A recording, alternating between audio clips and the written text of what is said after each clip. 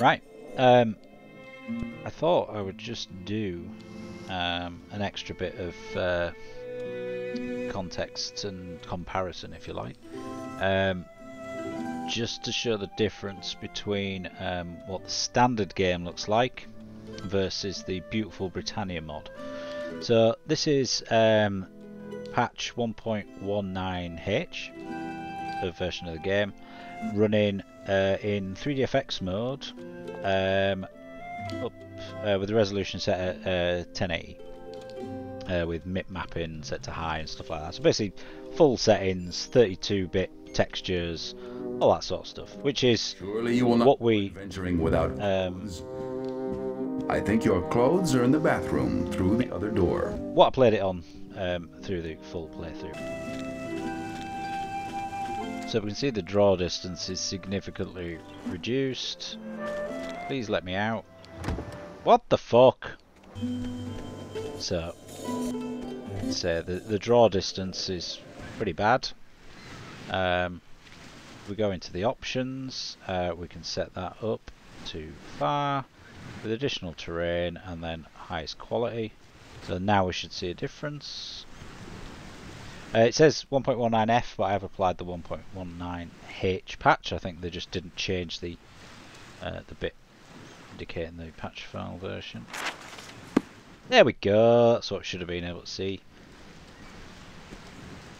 So this is the standard game, and now we'll have a look at it in using the Beautiful Britannia mod. Alright, so I am now over in the Beautiful Britannia modded version of Ultima 9. Hopefully you can see a difference. We're still on Earth. The user interface is much bigger. In fact, it's ever so slightly clipped. So for example, if we open the journal, the top is just off the top of the screen. There is a widescreen fix that used to work with Ultima 9, whether it still does or not, I'm not sure. But I'll put a link to the Beautiful Britannia mod. As you can see, draw distance is set to full on this currently. In fact, quality will just force that as well. There are a number of different options, but essentially we're able to override a lot of the original graphics settings with fog distance and stuff like that. It's certainly looks a lot better. It can sometimes still be a little bit choppy.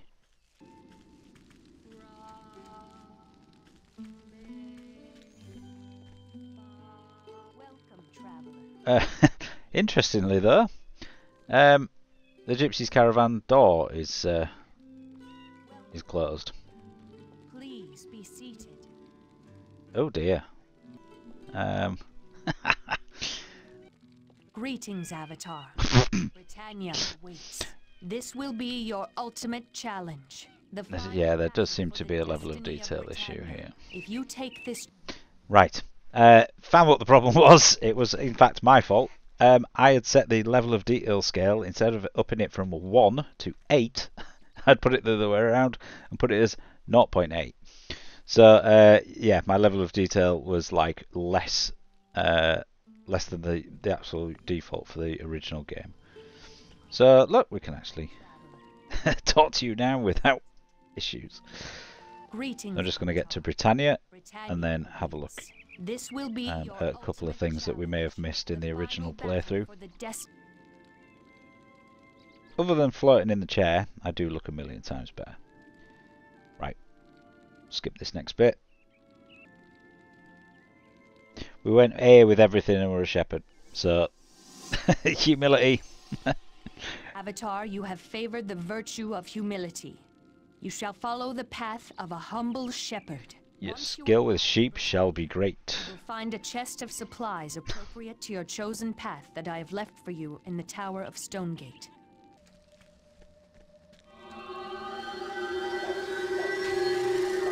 Avatar, the Guardian must be aware that fortunately the Gazer is a magic creature.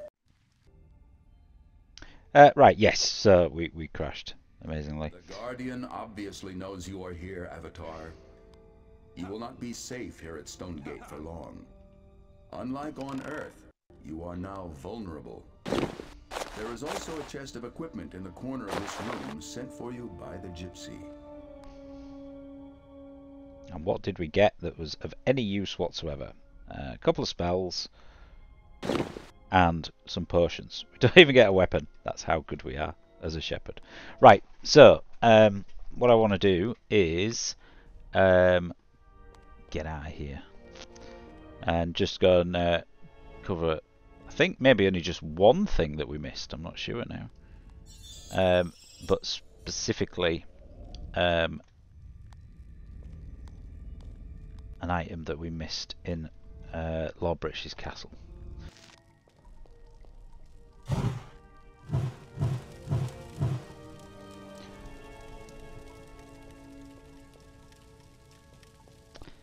One thing that I've just not found, but I'll try to skip through this, is actually in Stonegate, below this room, if we clip down and have a look, there's actually a invisibility potion sat here for some reason. Interestingly.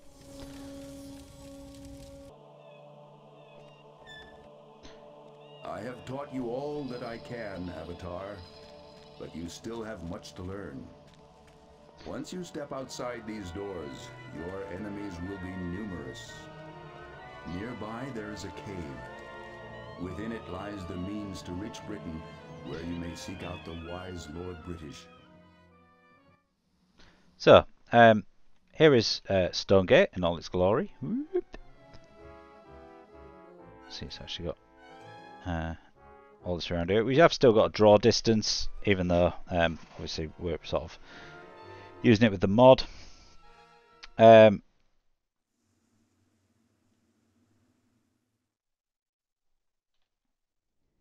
don't know if I've ever been up here.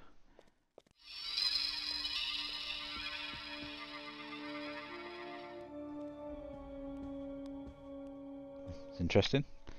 That's annoying because it means I now have to go all the way back down again. But yeah, one thing that is interesting is the fact that it is one big map.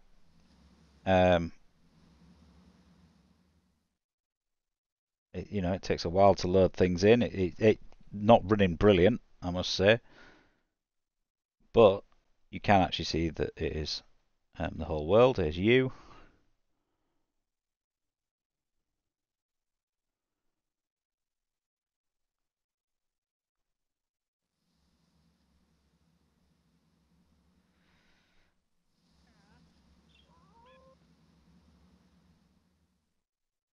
What the hell is that?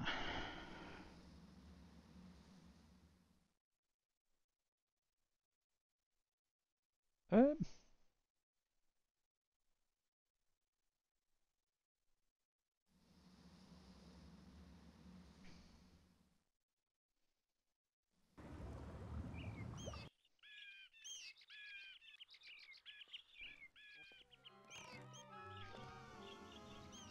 you.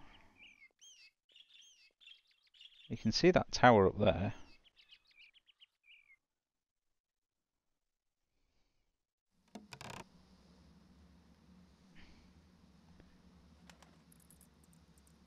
What the hell is this place? Is it one of the dungeons? Oh, there's a crab living down here.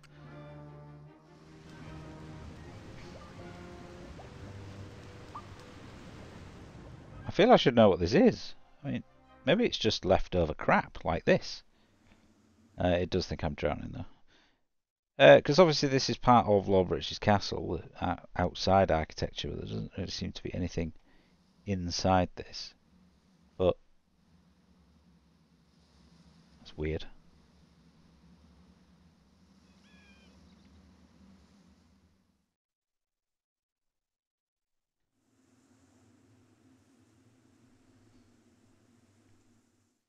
The fort, you.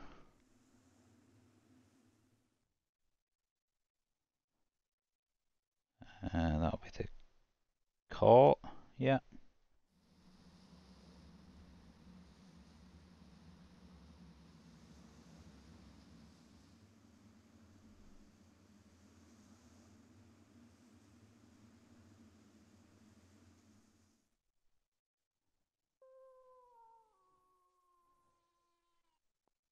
Ruins of Empath Abbey.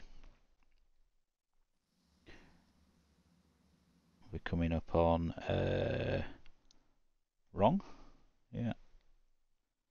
The column. So, yeah, as you can see, it's it's all smoke and mirrors. It's basically the entire map is a single object. So it technically is an open world, although there are obviously blockers stopping you going to certain things at certain times. But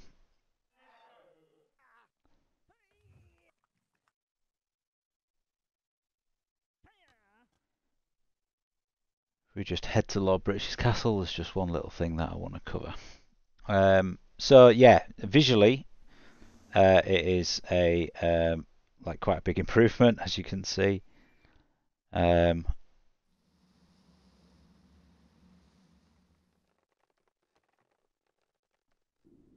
I have never noticed that before. So that is a wall section built out of the top of Stonegate. Huh, I have never noticed that's there before.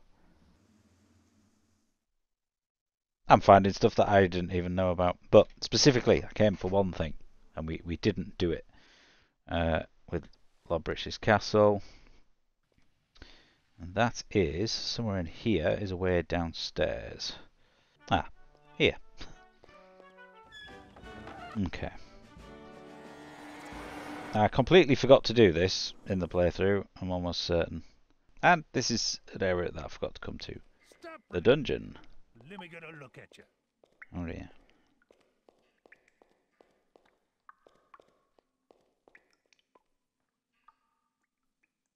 Alright.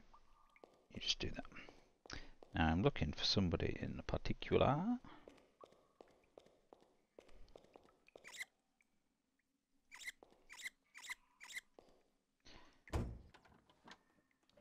Hey, I told you not to do that. It's not in your... No, not this guy.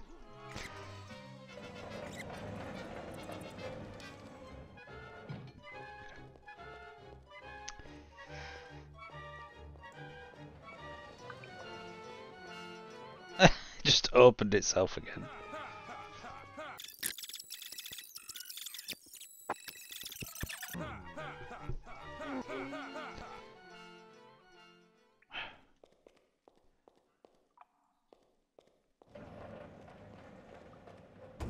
What's the matter here? Stupid people coming down here making my life hard. Why ain't he out saving the world or something?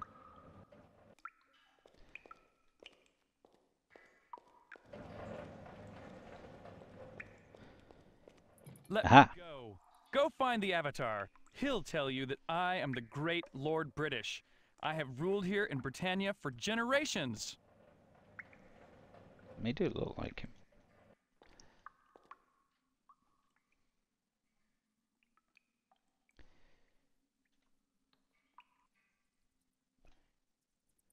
All right? I warned you 3 times.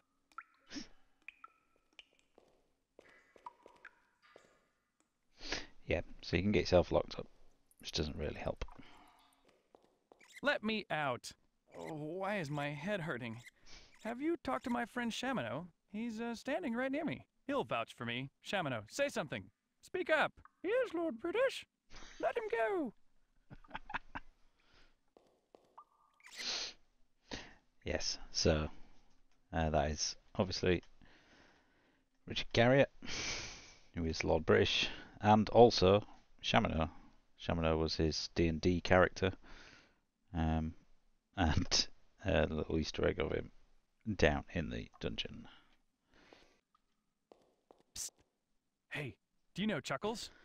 He had a bit to drink, and I fear the bottle got a better hold of him than any woman ever could. He'd let me out. He would. I don't know how many lines he's got. Let me out of here! I've been wrongly imprisoned. I am your sovereign. I am Lord British. I command thee to let me out of here. So, there we are. Just one of the few Easter eggs, I think, that I didn't run into. But it is interesting to see just how close things are. So, Lord British's castle backs onto Stonegate.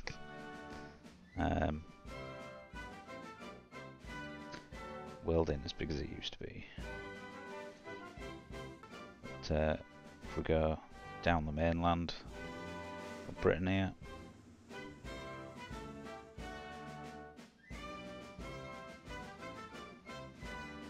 another tower. Just must have just run around them and just never paid any attention.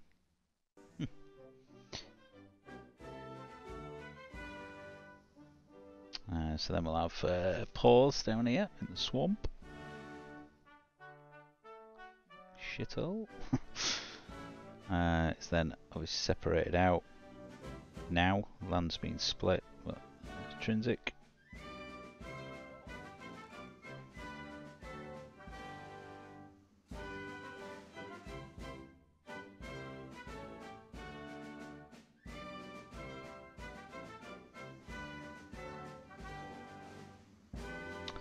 Buccaneers done.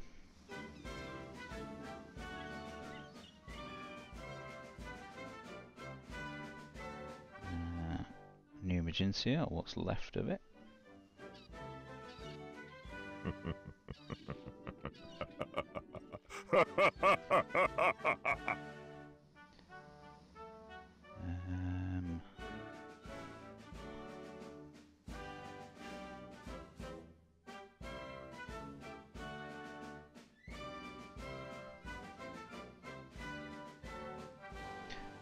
I think I've got a map at the moment.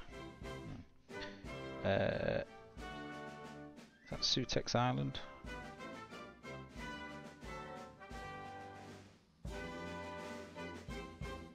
The top end of the Isle of the Avatar.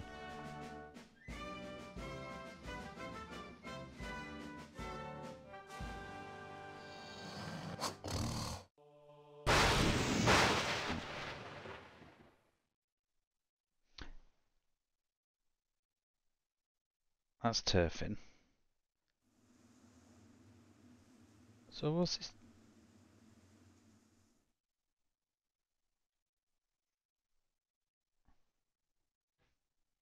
Or is it the Isle of the Avatar?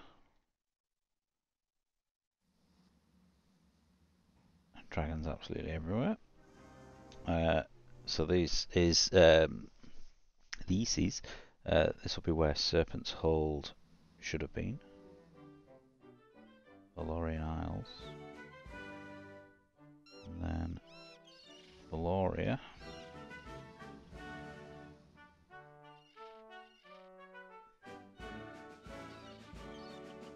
And there, where's that Scarborough? And that's Valoria.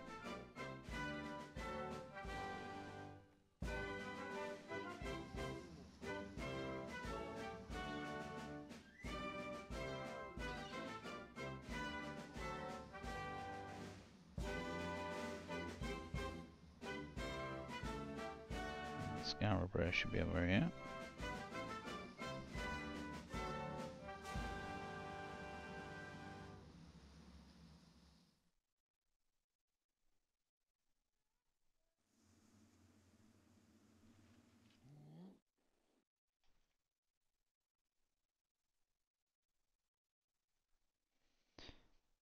This will be back over towards you.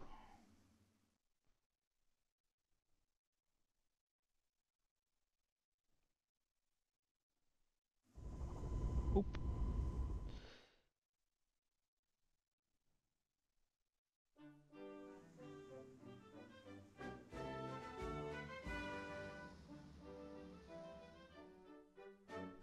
go down the other side towards Moonglow.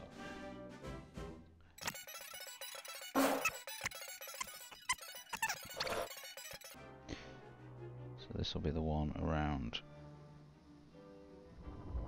Well, Moonglow, Lyceum, obviously hidden because I haven't yet told it to find it, to reveal it. Sorry. In fact. And then lastly here, top end.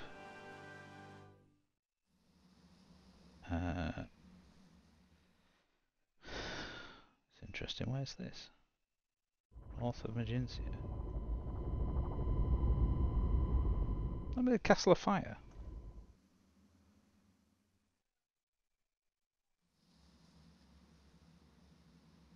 Not sure. And then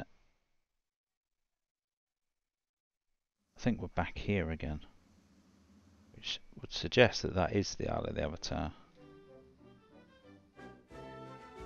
Just with the entrance there, but where's the Guardians and stuff like that? Bit odd. Anyway, there's a quick tour of Britannia, where we've got the weird castle.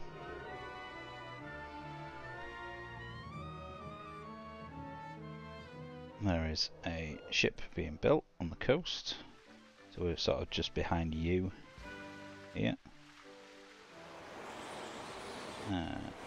And if we head out to sea here, we'll find a ghost ship, complete with ghosts somewhere. There we go.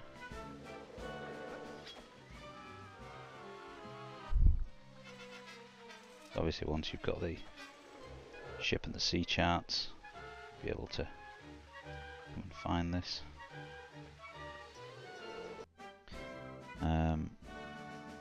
As you can see, it is a full open world, and the Beautiful Britannia mod does improve it quite a lot, although it wasn't running particularly great on my system. But you know, it's a game from so long ago that it's amazing it's even running on Windows 10 on a 64-bit system. You know, way before any of that stuff even existed. So, cheers for watching. Just wanted to cover that little Easter egg and just the Beautiful Britannia mod, show the improvements the graphics can make as well. This is running at 1080p as well. So, see you next time. Bye for now.